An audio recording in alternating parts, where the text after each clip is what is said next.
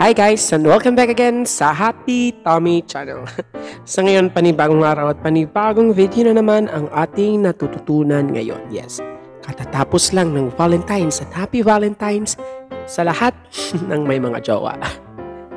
Okay, back to the topic. Sa ngayon, kakaiba ang ating gagawin guys. Yes, ipale-level up natin ang simpleng-simpleng Fudgee Bar na hahaluan natin ng Alaska Evaporada. This is not a sponsor, okay?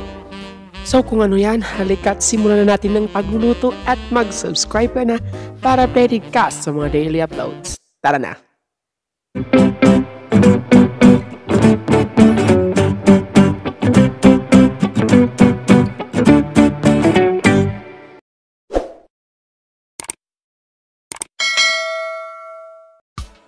At para sa ating ingredients, ito lang ang mga kakailangan natin.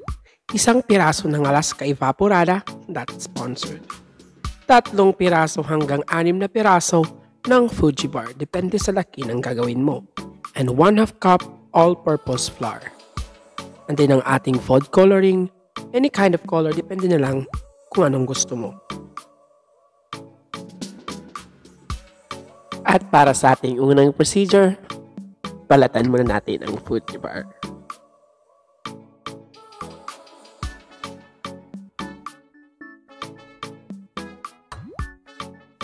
At yun na nga guys, diba nabalatan na? Kitang-kita naman.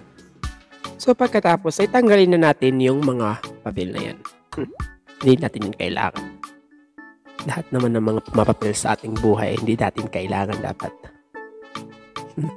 Hugot. Ito, joke lang yun. And then pagkatapos, slice lang natin into 3 pieces horizontally. Depende na lang sa laki kung ilan ang gusto mo.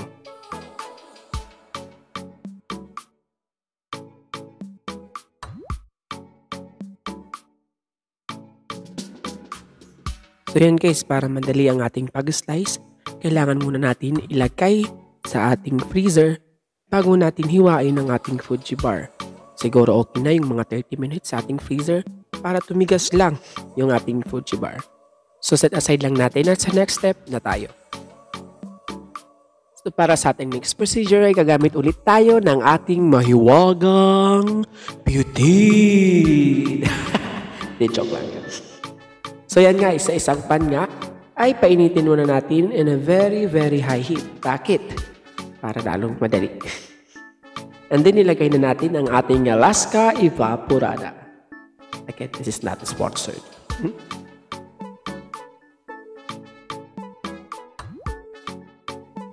At ayan guys, very high heat ang ating gagamitin na apoy para madali siyang kumulo.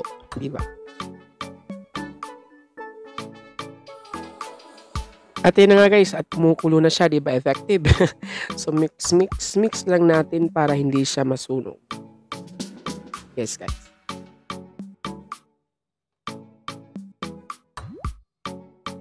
At yun na nga guys, ilagay na natin ang ating 1/2 cup ng all-purpose flour. Yeah. So i-mix lang natin hanggang maging combine na silang lahat, hanggang maging walang, anong tawag dyan? Hindi siya magbuo-buo. So, kailangan na natin i-mix ng i-mix, hindi natin siya papabayaan para hindi magbuo-buo ang ating butter. Yes.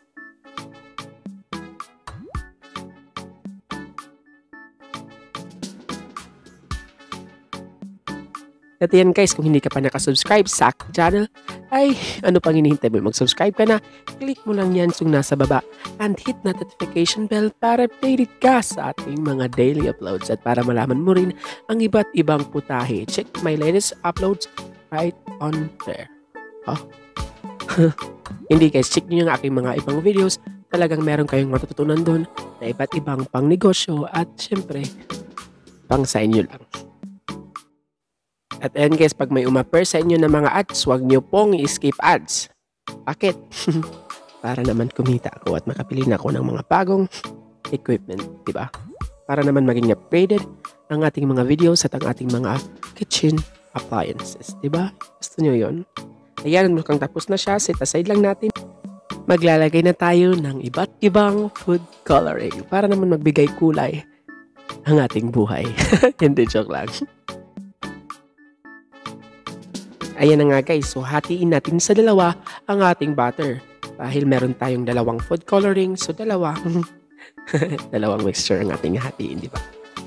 So, ang ating food coloring ay dalawa. So, meron tayong red food coloring at ang ating green food coloring na may buko pandan flavor. Di ba? Gusto mo yun. So, ulahin natin ang ating green food coloring. So, simple lang naman. Magpatak lang tayo ng tansyahin na lang natin kung depende na lang sa gusto mong kulay at consistency ng color. Hindi ba?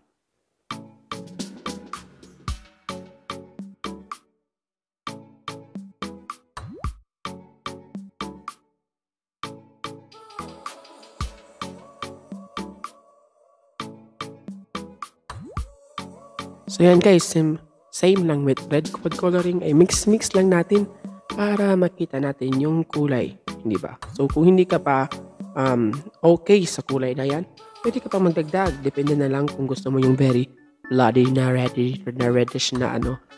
Pwede din naman, depende na lang sa'yo. So set aside lang natin at next step na tayo. At para sa ating pinakahihintay na procedure, ang ating main event. So again, para sa ating first layer ay maglagay muna tayo ng ating Fudgee Bar. So kailangan natin pisil-pisilin para naman kumalat siya at maging flat, hindi ba?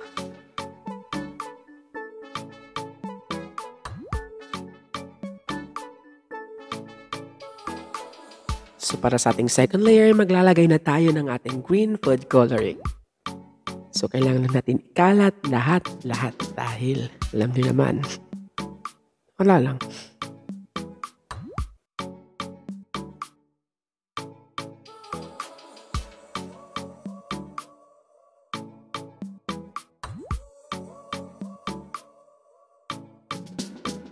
At para sa ating third layer, maglagay ulit tayo ng another layer of Fudgee Bar.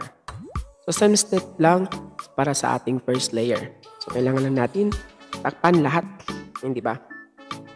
And para sa ating final layer, yes, so itatoppings lang natin ang ating red food coloring, hindi ba? Para masarap tingnan sa mata kapag kulay pula yung ating ano. Pag yung mga kulay na ano, translucent ba yun? Hindi, yung mga masarap sa mata na tingnan, di ba? So yan, same step lang para sa ating final layer. Depende na lang sa'yo kung lagyan mo to ng toppings, pero para sa akin okay lang to dahil simplicity is beauty, hindi ba? So yan guys, set aside lang natin, ilagay natin sa freezer, and let's do the eating. So yan guys, ilagay lang natin sa freezer for 1 hour to 2 hours, depende na lang sa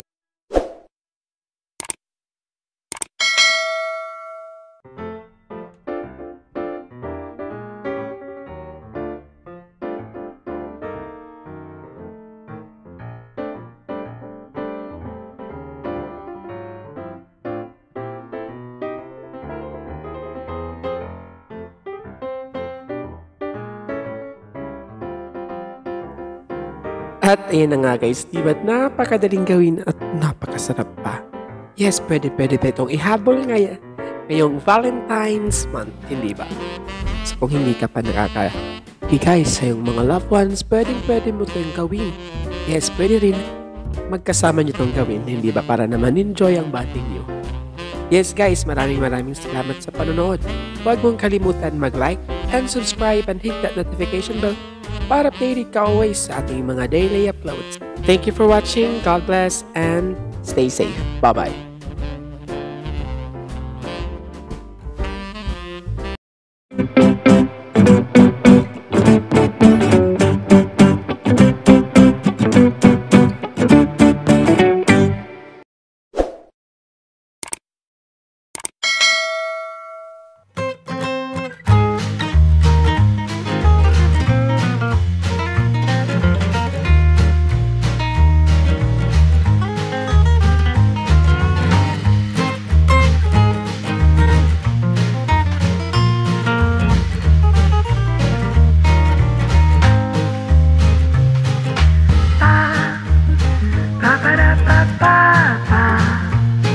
Ba ba ba ba ba ba.